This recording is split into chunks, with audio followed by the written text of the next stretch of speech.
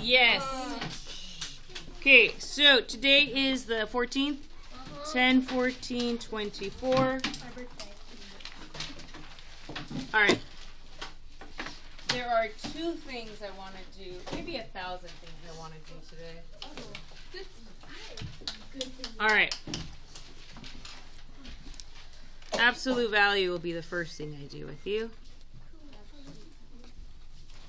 What is absolute value? Did you guys learn absolute value last year? Yeah. What is absolute value?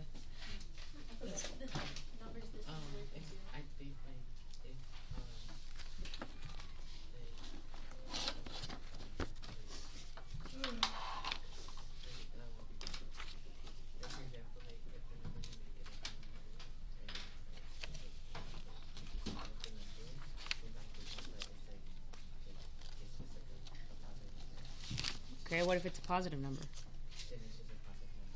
Okay. All right. Very good. Nathan, what would you like to add to what is absolute value? It's like you add up the number you have until it reaches 0. Okay. Okay. There's one word you're missing. Yes. Distance from 0. The distance from 0. Keyword distance. Very good. All right, makes my job easier then. Let's rush through this then. Absolute value is the distance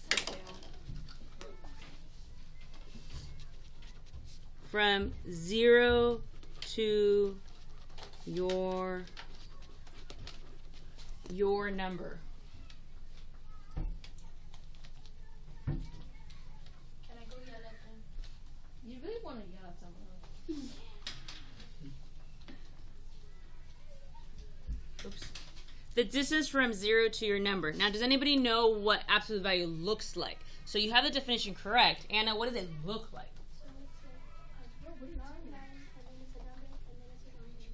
Yeah. So it's a number surrounded by these, like, did you call it block lines? No, I said Long lines. Okay.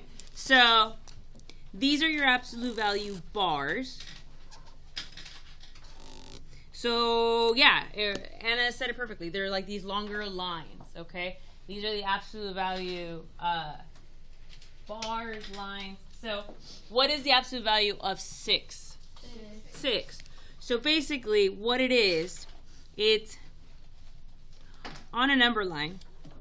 If you have the number 6 and you have 0, what is the distance from here to your number? And it would be 6, right? So absolute value is a distance. Can I tell you to go run a negative 1 mile? Yes. No.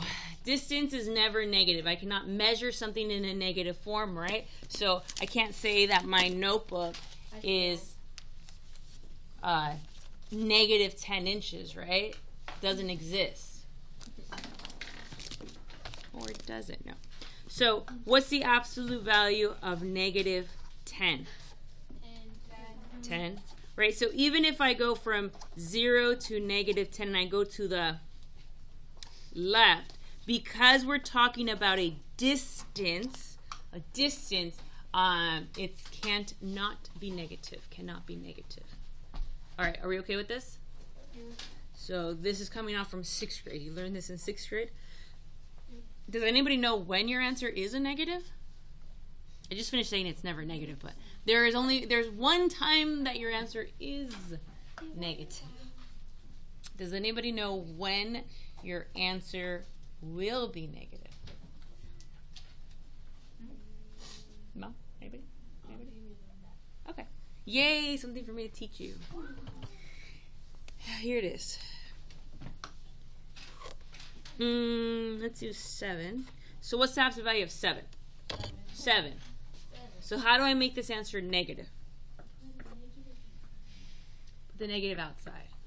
So if the negative is outside, then your answer will be negative. So it's when it's outside. So if the negative is outside, then our answer is negative. Only when it's outside. Okay? All right. So this is just level 1 of absolute value. Just level 1, super easy. Super-de-duper easy, right? So on the back, number 4, What's the absolute value of negative 7?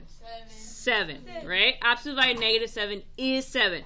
But you have this negative outside, so then your final answer would be negative 7. Michelle? Yes, when I'm not directly teaching. Like when I'm not talking to the class. Do you have tape? All right. So, what is your answer for number 3? Negative 10. No, I need a big. What is your answer for number 7? Okay, let's focus on this. Negative 12. Negative 12. 8. Negative 5. 11. 12. Yep. Where's 12? 14. Negative 4. 14. I tricked you. 15. Negative 4. 16. Negative 15. 18. 9. Wait, no, it's 12. Tricked you again. Where's 12? 19. Negative 14. 20. Negative 2. 21. 5. 23. 11. Negative 11. Negative 11. 24. Negative 10. Good. Easiest worksheet ever? Good. I like the ones with division and multiplication Alright. and long adding. So now, Are we gonna get hard ones? let's do the hardest worksheet of your life. Yay!